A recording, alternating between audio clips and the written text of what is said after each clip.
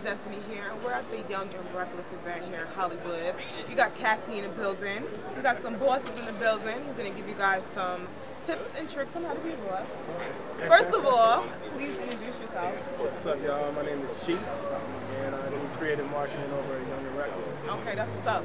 So a lot of my ladies out there watching, they're bloggers. I'm a blogger on YouTube and Instagram and all these things. Do you have any advice for up and coming people? Like, how do you market yourself?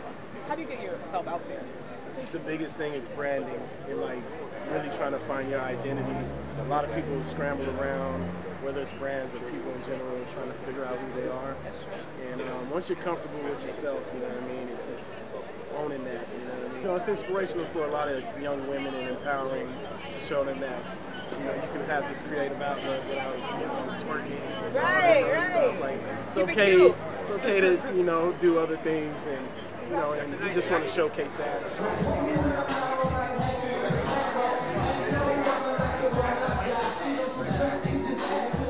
Alright guys, well that's it. It's me, your girl Destiny, and today we're keeping it young and reckless.